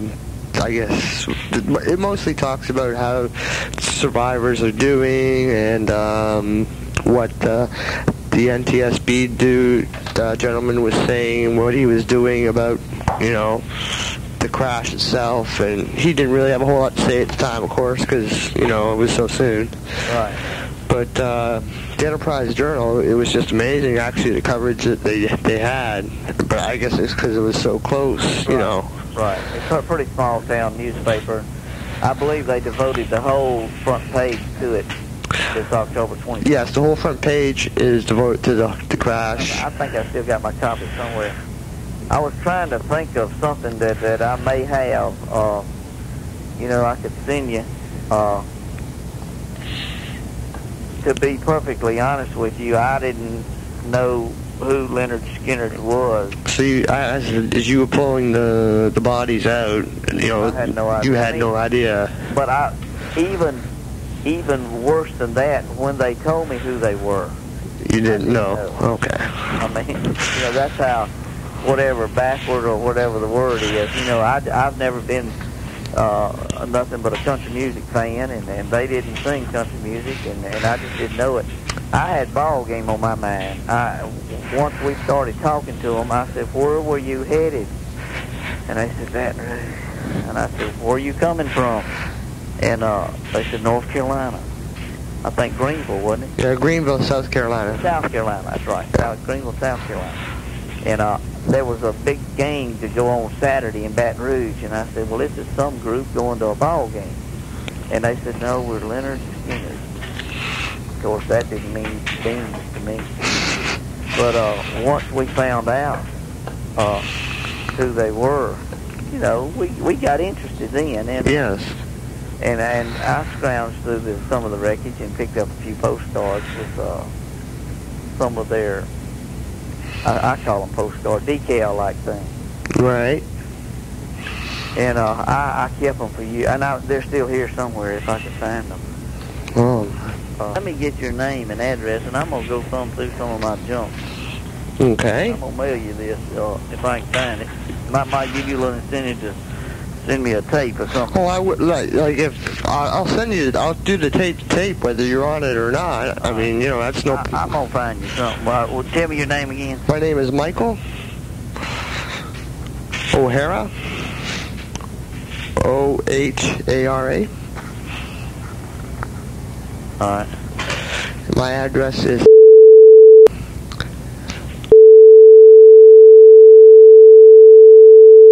One word. Yes.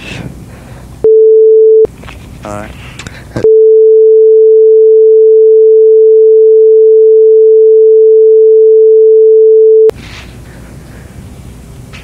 All right. Ontario. Ontario. All right. Canada. Hyper. C-A-N. C-A-N-A. I mean, there's Canada. C-A-N-A-D-A. Yeah. I had to spell it with my hand myself. And we have postal code, not zip codes up here. Our postal code is.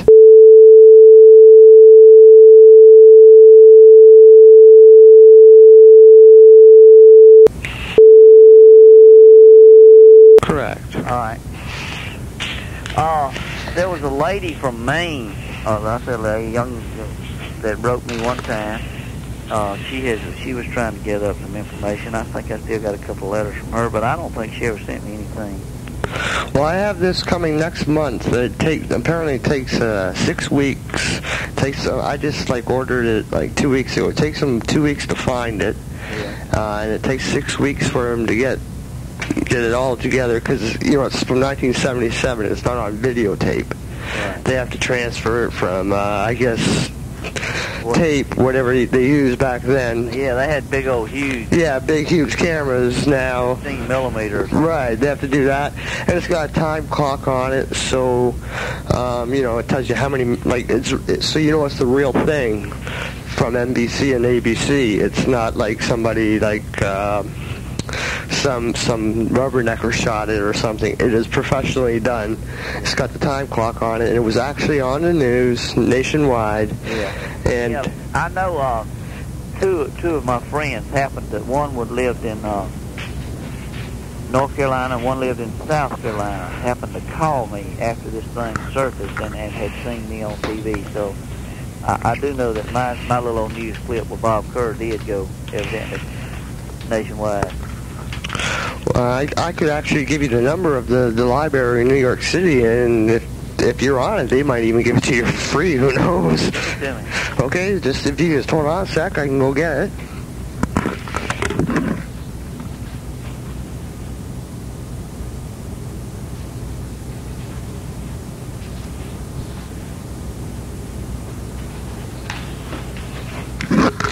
Sorry to keep you waiting there. Okay, it's called the Grinberg, Grinberg.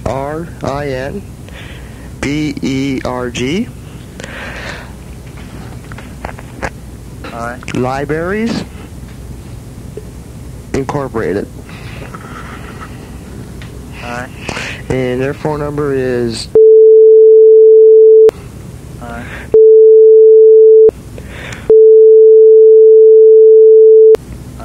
And the gentleman I was talking to, his name was Bill Hennessy, Hennessy.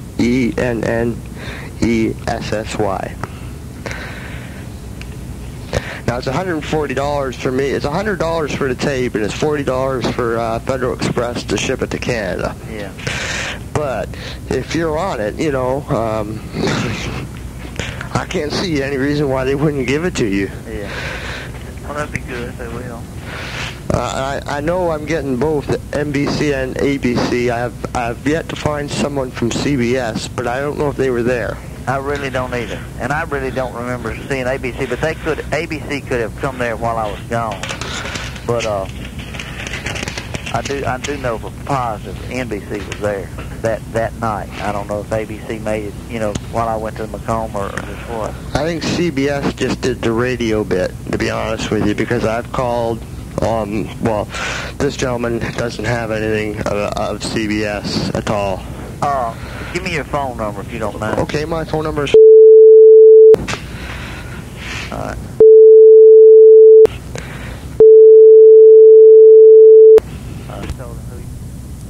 Okay, yours was one, obviously. Well, I guess why my name kept surfacing. At the time, I was fire chief of our little rural volunteer fire department. Actually, he told me justice of the peace, but... Yeah, I was justice of the peace. Oh, okay. And would have been acting corner, but they handled all this in Pike County. But go ahead. And Gerald Wall, who at the time was a constable. That's right. And Dennis Wilson SU, Johnny Moat. Yeah, he's the dairy farmer. Yeah, I talked to him last night also. He probably made it sound a lot more adventurous than I did. Actually, yeah, he did, and he kind of had a sense of humor about it. Yeah, that's him. Go ahead. Okay. And Dwayne Easley, who is very solemn about it, but very open. Yeah. He was the only person, other than yourself, that has actually described the fatalities. Yeah. Mr. Wall really couldn't, because apparently he was on the other side or something of that nature. And Johnny Moat didn't. Well, 3 people came to his farmhouse. Artimus Pyle was the drummer, and 2 other road crew came to his house, and he almost shot him. Yeah, I think I've heard that. I wasn't directly involved in removing the pilot and co-pilot, and I'll be honest with you, I don't know who actually did that. I do know it took them several hours. I mean, to get them out of there. I can believe it. From like the only picture I have is of the front page of actually the front and back page of the 21st. Yeah. That's the only real pictures I have of right at the moment until I get the film. Yeah. If I happen to have any that I shot even a day or 2 after the crash, I'll try to send them to you. Okay. And would you happen to, this is a question I've been meaning to ask everyone, but I forgot. What color was the plane? I know it's night and everything, but could you... The plane, what I remember, was primarily white, trimmed in blue. White trimmed in blue. And you could tell it was an older plane, even at that time. You could just tell it was it reminded me of a big old Army plane. I say big. Yeah, actually it was... a little 2-seater, it was big. But it reminded me of an old Army, maybe a C-130 that had been painted and cleaned up, you know, and I guess it was... It just wasn't a nice, modern aircraft. No, it was built in 1947. Right. I didn't realize that, but I mean, you could just tell that was evident about it, that it wasn't... You could tell right away, even, really. That's amazing. I mean, like when the plane crashed, I don't know, you probably couldn't smell any fuel. I really didn't. Because there was only, there was less than 1 quart of fuel left. Really? I didn't know that. But... You know, somebody said, man, wasn't you scared of fire? At the time, I never thought about it. You never thought about fire or anything of that nature? I don't know whether I was that ignorant or just wanted to help. I just wanted to help, you know, and I ain't just saying that. No. You know, we country folks down here, we'll help anybody. Right. And that's all we were trying to do was help those people because they were in need of help. And well, I never thought about that thing blowing up or burning or anything. You know, not that evidently it wasn't because there wasn't no fuel on it. There wasn't enough fuel to start a fire, like a little, you know, a twig fire. You couldn't have warmed yourself up. Just come down here and look around, and we'll go over there. I'll take you right to it. As pretty much the same, like the trees still. I've never been back. Never been back? You know, that week or 2. Right. You know, I went back, made several trips over there. Right. But just to say go back later, I never did. Never gone back. But if you'll come, I'll have an excuse to... Actually, I would very much like to come because that is, like where my hero died. And where'd they bury him? Jacksonville, Orange Park. Okay. Well, see, that's not Jacksonville, Florida? Yes. See, that's not extremely too far from here. No. I'm guessing that's only 400 or 500 miles from here. Just guessing. I'm sure you looked on the map to see where we at. Yes. I've known since, like, for quite some time. Yeah. We're basically 110 miles north of New Orleans, Louisiana. Right. Right in the edge of Mississippi. Yeah. A little community called Gillsburg. It's on some maps, some of the bigger maps. It's not on all maps. I have the Rand McNally map. It has on it, and it has Highway 568 on it. Okay.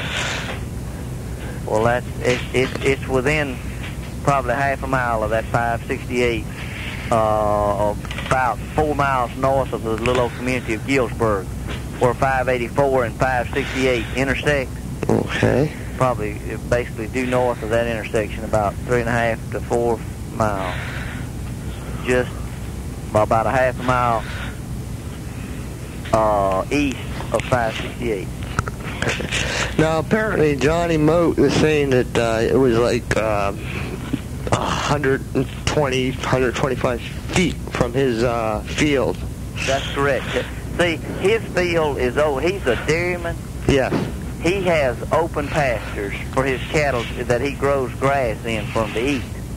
And you can ride across that open pasture in a truck, easy. It's grass. All right. We drove to the corner of his field and then went, I guess, across the fence and a little old creek and went in the woods to where the plane actually crashed. And it was belonged to what we call a lumber company. Fernwood Industries, I believe, owned the land at the time.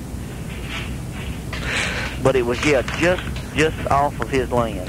So it was, I guess, safe to assume that that's what the pilot was shooting for, or it's kind of hard to say, is it? It's hard to say. He could have tried to make that open field. Who knows?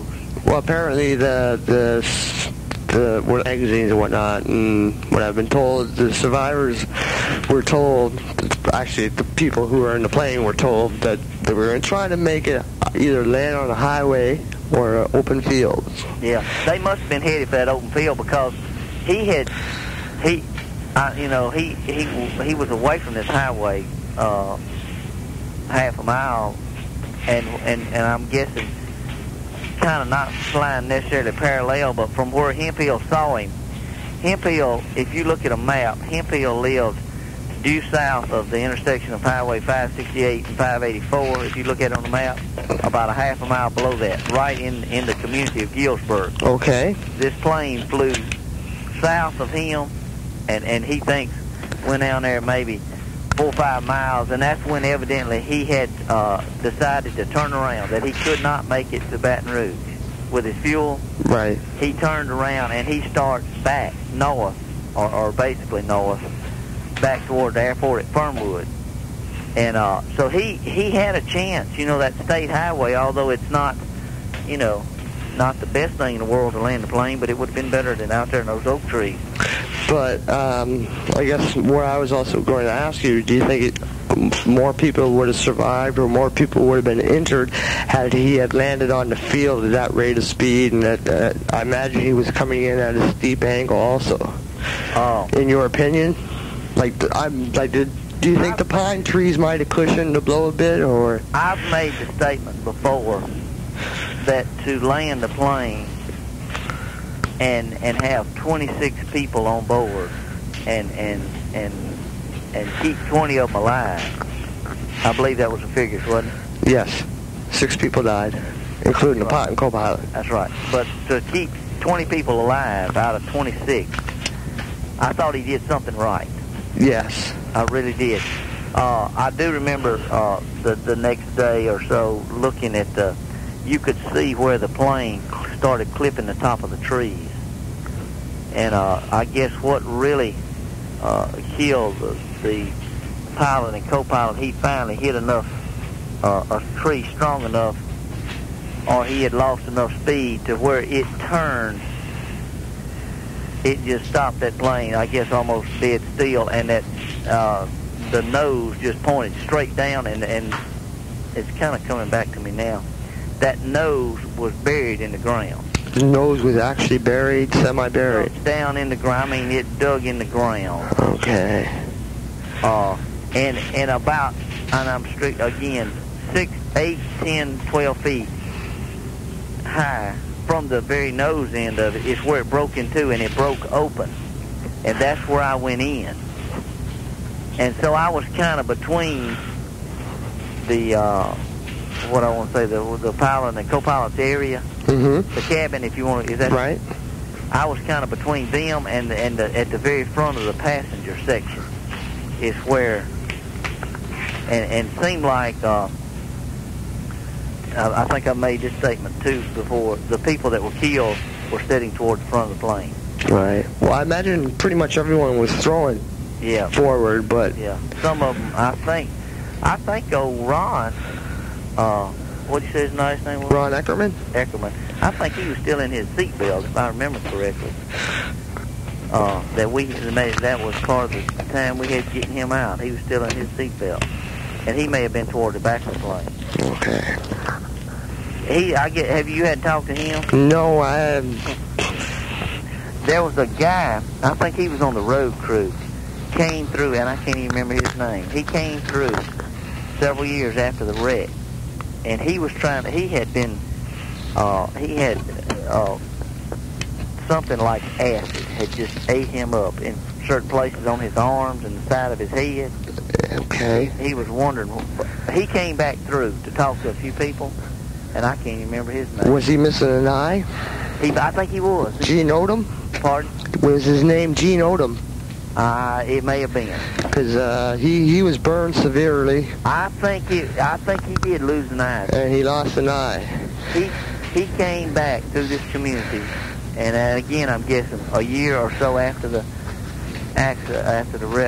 crash, and was trying to talk to a few people and find out what chemical actually had burnt him so bad. Of course, we didn't have any idea. Right. That would have been Gene because he wrote a book on it. Did he? Yes. I didn't know that. Yeah, but no one published it because I don't know why. He published it himself. He sold all the copies that he could publish. Really? Yep. Huh. It's called Lynyrd Skynyrd, I'll Never Forget You. Huh. And I'd like to get my hands on that book. Yeah. I'll try to, be aware of that if I ever see it all. It's very hard to find. I've called bookstores in New York City and Hollywood and stuff like that, and they've heard of it, but they can't find it.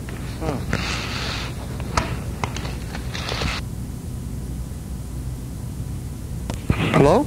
I'm still here. That must be your phone. I don't think it's mine. I guess it could be long distance. I don't know. But we saw some money laying around in amongst the wreckage. Right. And I think I still got the $5 bill that I picked up, but I gave a $5 bill to the I think the Salvation Army or somebody was during the rescue we got some refreshments or drinks or something, and I put a $5 bill in it, but I just kept that other for just to keep. The keepsake, right? Yeah. Like, I guess there must have been literally not tons, but hundreds of pounds of luggage and debris of that nature, personal nature, scattered about. It wasn't really, that much. It wasn't scattered like you'd think it was scattered. It was a little bit of debris on the ground, but I guess the plane was practically almost stopped before it broke open. So it wasn't that much. Of course, I think the FAA people got some big old cranes and stuff down here. But by the time they moved it, about 3 or 4 days or a week later, little old stuff had fallen everywhere. They had rolled it over and looking for different parts of the plane, and they strode it everywhere. Now, like I say, talking to Johnny Moat last night actually, and he says that he goes there now and then deer hunting, and he can you have to look, but there's still things there. Like insulation from the plane, and last summer his nephew was just digging around in the dirt and pulled out like a six-pack, like the plastic tabs on the six-pack. Really? And he pulled one out, and there was one can. The bottom was gone, but the top was still sealed. Really? The flip top was still sealed. It was from Florida. Huh. And he said some lady came down 2 years ago, and in a creek, I guess it's the creek that y'all had to cross, right. She found part of the door. Really? Not a big part, just a little part with the door hinge. Yeah. Now, I don't know if, to me that could be true, but I would think the door with part of the hinge would be something that the FAA would really want a part of. Yeah. But they could have missed it, Yeah. You take a plane broken in a lot of pieces, and it was, by the time they got through with it, it was more, I'm sure they could have missed some stuff. And I know, I can't remember, it clipped the top of those trees for, and again, I'm guessing 100 or 200 yards. And I know that, and these woods were thick. I mean, thick wood. They could have very easily missed the piece, Right. So approximately how high were the trees? I would say it was the big old oak trees in what we call a swamp along this creek. I'm sure some of them were 60, 70, 80 feet tall. Mm. And it started clipping them, and it clipped them at an angle till they got low enough, and the plane got slow enough till it just stopped, kind of stopped it and pointed it straight down, and that's when it hit the dirt. Wow, this is some really amazing things you're telling me. It's going to help me out a great deal.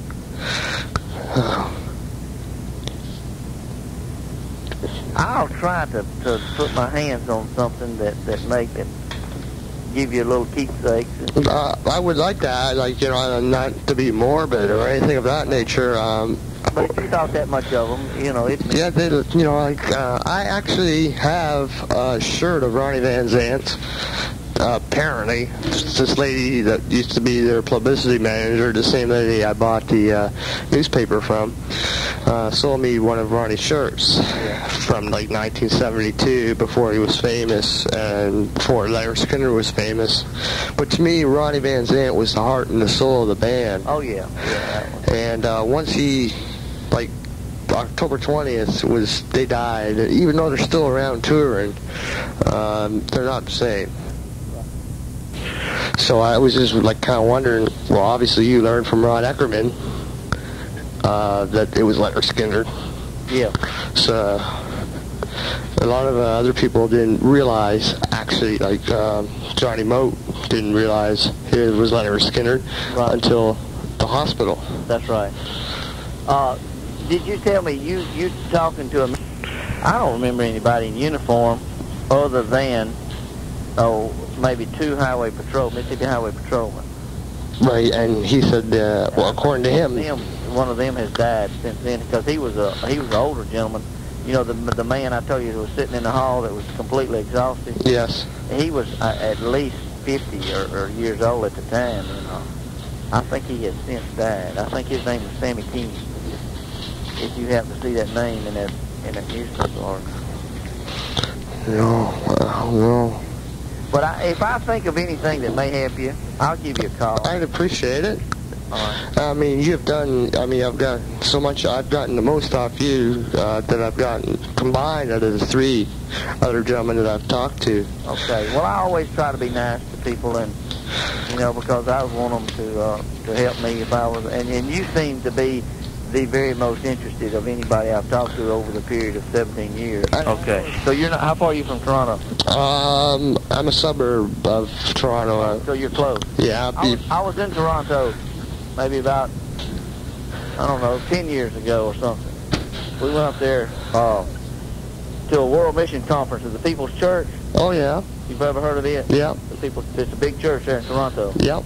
Yeah, we went up there for a World Mission Conference probably 10 or 12 years ago. It's a nice city in the summertime. It seemed to be nice. I think it was early spring when we went, maybe about May, and from what I remember, the weather was pleasant. And right about now, I don't think you'd want to be up here, but how cold is it up there? Actually, the winter so far has been very good up till yesterday. It got down to, we got not Fahrenheit anymore, it's Celsius and all that crap up here. Yeah. It was minus 40 degrees Celsius with the wind chill. Good. Which puts it about, I guess, minus 6 degrees Fahrenheit. Ugh. So it's kind of cold. Yeah. But up till yesterday, it had been, quite a warm winter and very little snow. Like Christmas Day, we had no snow, and which was unusual. Very unusual. Y'all got snow now? Yeah, we got lots of snow. Yeah. You want some snow? No.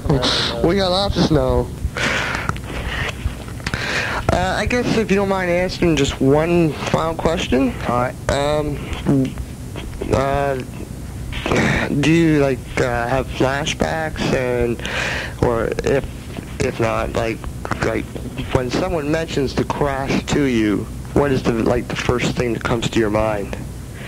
Or when you hear about the crash on TV or radio, or like somebody like me calls up? I don't have any flashbacks. I've never had a problem with that. So I guess when I think of it, the first thing that is the picture in my mind of when we got to the actual crash site and the sound of that helicopter hovering right above that tree line with that bright light on this broken fuselage that was broken half in two. Mm-hmm. And those bodies, or I say people, not bodies, people that were what I call semi-conscious, just kind of like in a daze or a trance. They were awake, but not really aware where they were. Well, not 100% conscious of what they were doing or what they were saying. Right. But just saying, help me, please help me.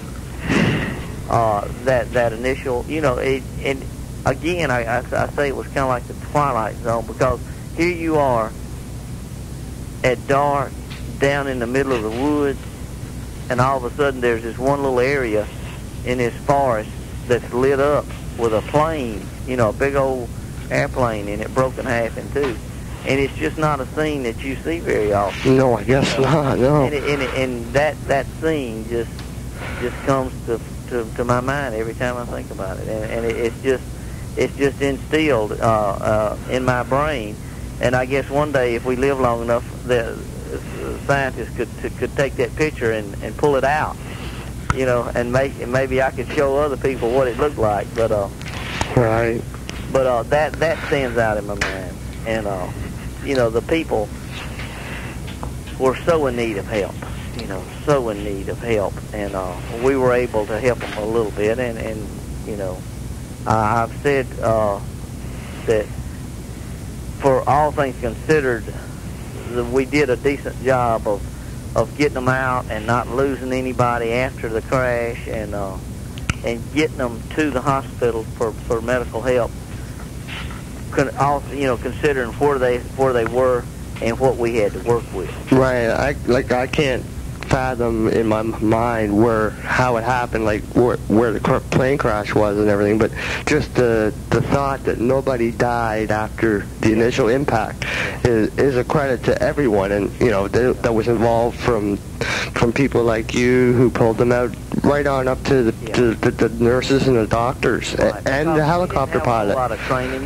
We tried to be as calm as we possibly could, right, and as fast as we possibly could, without endangering them any worse than they already, or without hurting them or whatever any worse than they already had been. Okay. Wow. This is terrific stuff you've told me.